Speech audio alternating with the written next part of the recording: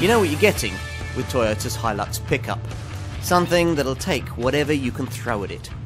This smarter, more efficient Euro 5 compatible version is now equipped to do that with a bit more style, an extra dose of high-tech and a more frugal set of running costs. But don't worry, it's as tough as ever. Now, if you want a vehicle that's tough and pretty unstoppable for work as well as private use, then it's difficult to think of a better place to start your search than with Toyota's Hilux pickup. This, after all, was the vehicle that Jeremy Clarkson and Top Gear drowned through from the top of a tower block and still drove home.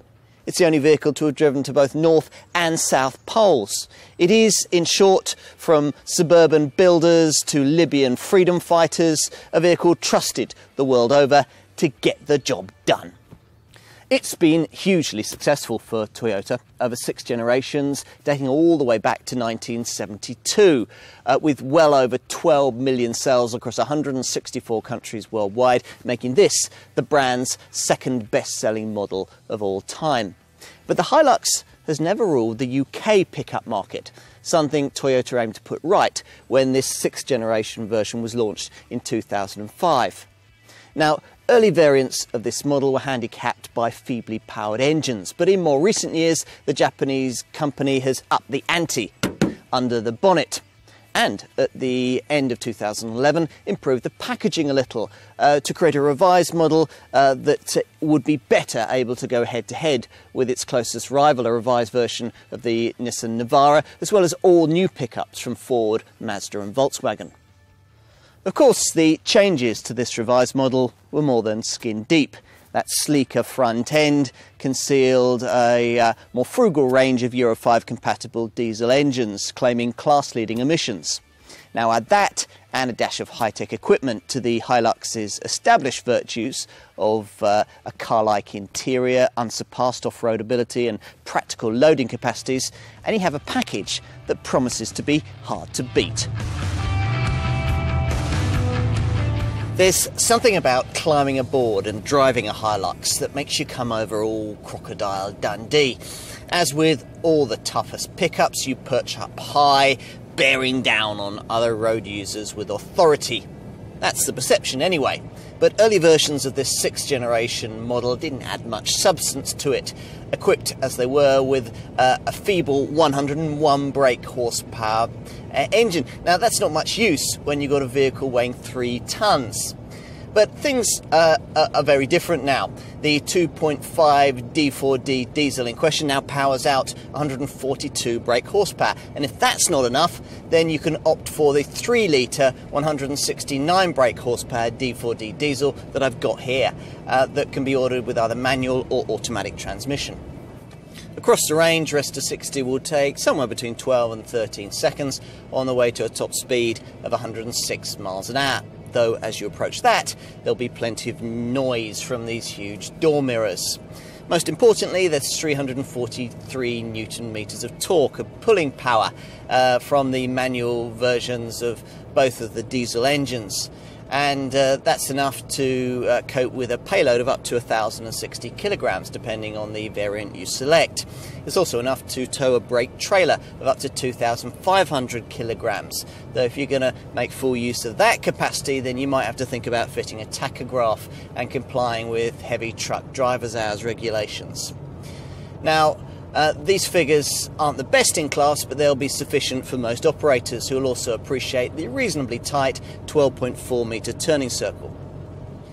Like most pickups, this one feels like an old-school SUV from behind the wheel, mainly due to the long-throw 5-speed gearbox, this solid ladder-frame chassis, and the utilitarian leaf-sprung rear suspension necessary for durability and the accommodation of heavy loads. Now that can make the ride feel a little harsh at times, but it does improve a bit if you've a heavy load in the back to compress it all. Either way, the road-going experience is a fair bit better all round than that served up by previous generation Hiluxes, thanks to the adoption of a modern double wishbone front suspension setup. What hasn't changed is this Toyota's unmatched off-road ability. Hilux models have only had four-wheel drive since 1979, but since then this vehicle has established itself as the pickup to beat in the rough stuff. Now, this Toyota has a part-time four-wheel drive system. It operates in rear-driven two-wheel drive for most of the time on tarmac. But you can switch to four-wheel drive on the fly at speeds of up to 50 miles an hour if you're about to turn onto a muddy track, for example. Now, once you're in four-wheel drive, if conditions get really boggy, then you're also going to want to consider the further possibility of switching from high to low range. And that's something that you can also do on the fly, on the move, but this time at much lower speeds of up to 5 miles an hour. And once that's engaged, you really can start to think about going almost anywhere. Though if I actually was chasing buffalo across the Serengeti, I'd want to be in one of the 2.5 litre D4D models. These variants further benefiting from a rear diff lock to keep traction going through the back wheels when stuff gets really mucky. Now, all Hilux models though are capable of heroics off-piste. This vehicle's high torque output means that the engine can keep going at, well, not much more than tick over during really steep ascents and descents. And these are further aided by very good approach and departure angles of 30 degrees and 22 degrees respectively. There's also a useful ramp angle of up to 25 degrees. There's 212 millimeters of ground clearance, and that makes possible a potential wading depth of up to 700 millimeters. And when all the off-road stuff's finished, well, as you shift back from four into two-wheel drive and join the tarmac again, Toyota's clever ADD automatic disconnecting differential system will cut in. It's able to engage or disengage the front axle drivetrain, contributing to more efficient fuel economy and lower noise levels on tarmac. Now, with the increase in sales of pickups to people who use them as a lifestyle statement, looks have become a more significant factor on modern vehicles of this kind. Now, this one used to need a bit of dressing up before it was ready to assume any kind of high street cred. But thanks to a package of aesthetic changes that have seen a complete restyle from the A-pillars forward, today's Hilux stands out a little more. So you've got a restyle of the bonnet, the front grille, the headlamps and the bumper. And it's all intended to give the vehicle a bit more overtaking presence. As with most pickups, there's a choice of single or double cab options, plus a compromise extra cab model offering a couple of occasional rear seats. Now, 70% of UK buyers choose the double cab variant, so that's the one we're looking at here. Now, with the double cab, you get a standard of rear seat space that Toyota reckons is as much as you'd find in an upper medium class car. I'm not sure about that, but I do like the way that this rear bench can flip up to provide storage space and keep valuables like tools away from prying eyes. It's a pity though that the centre rear passenger still only gets a lap belt. At the wheel, this generation Hilux has moved from truck to SUV in both look and feel, especially if you've opted for this flagship Invincible version. That's a perception helped by a minor interior restyle that includes a nicer looking horizontal instrument cluster, and to accommodate the clever Toyota Touch multimedia system with its 6.1-inch colour screen, an upper dashboard redesign. It's a nice touch, but I would have preferred to see Toyota attach a greater priority to getting the driving position right. As it is, a lack of height adjustment for the driver's seat and reach adjustment for the steering wheel, it only goes up and down, remind you that this is still an LCV at heart. Now, any commercial vehicle demands plenty of cabin storage space, which this Toyota provides, with a large lockable glove box, a couple of deep cubbies in the dash, and a deep storage container between the front seats.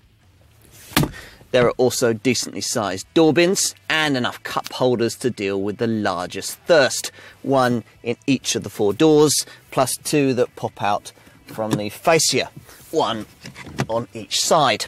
Enough space then for all the coins, passes and tools and all the other stuff that tends to accumulate in the cab of a working vehicle.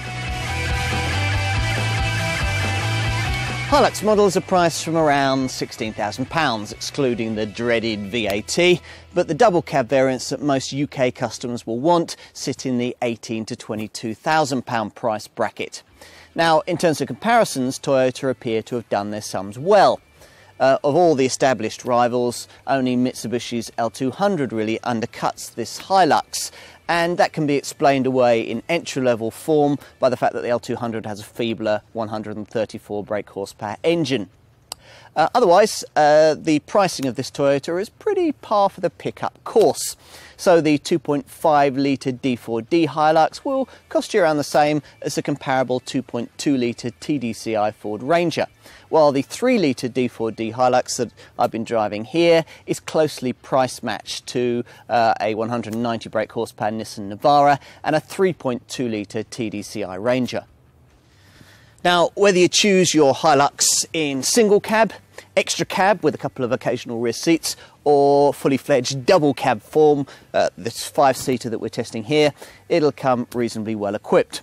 So all models feature manual air conditioning, an MP3 compatible CD stereo, electric windows, heated powered door mirrors and remote central locking. Safety-wise, only the top 3 litre model gets VSA stability control to complement the standard anti-lock braking system. And though you get the usual driver and passenger airbag complement, side and curtain airbags aren't even on the options list. Neither are deadlocks. All models have 4-wheel drive with the ADD auto disconnect differential as standard, and this top invincible version also gets a limited slip differential to further enhance its off-road ability.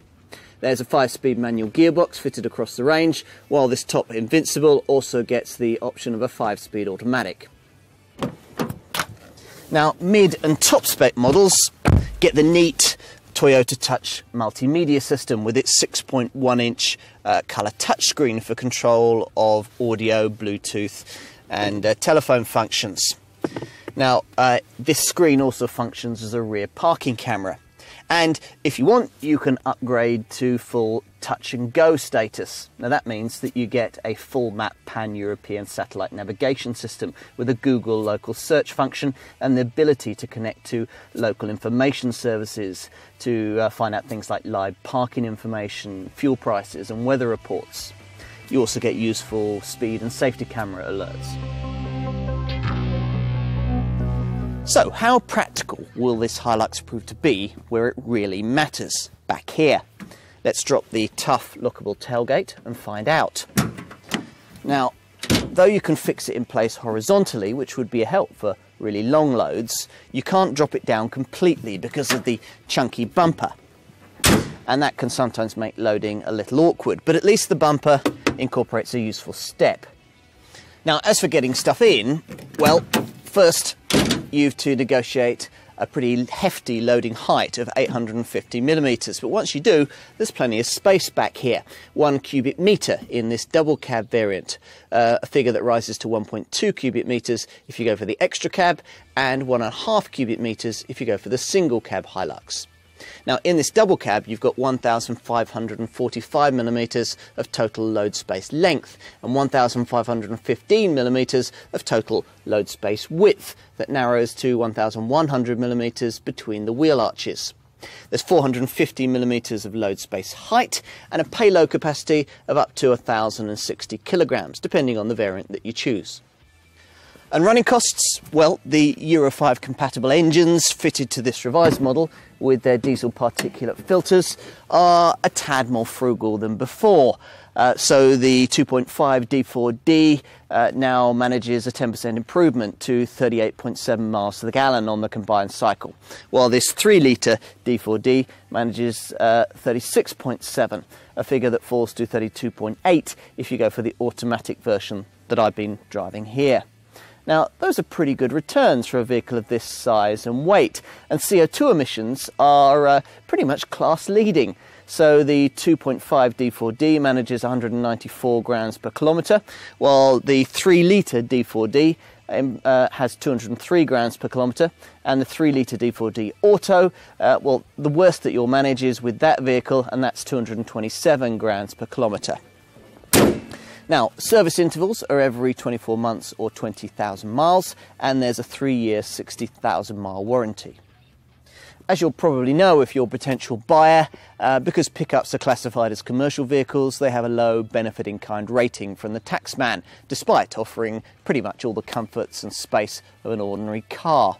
Now that tax loophole has changed a little and closed a little in recent years for those classified as employees, but it still exists for the self-employed who can, if registered, also claim back the VAT on the asking price. Now, you can see why pickup sales continue to rise. They're practical, tax efficient, and more car-like than ever before. Too car-like? Well, if you're worried on that score, then this Hilux will suit you perfectly. The most recent changes to this smarter, more frugal Euro 5 compatible model have made it a slightly more practical day-to-day tarmac tool, but never far below the surface is the rugged toughness that has carried this vehicle to the most inhospitable parts of the globe. From Alaska to the Sahara to the Australian outback, this is the vehicle of choice for people who need to get the job done. Drive one and you can see why.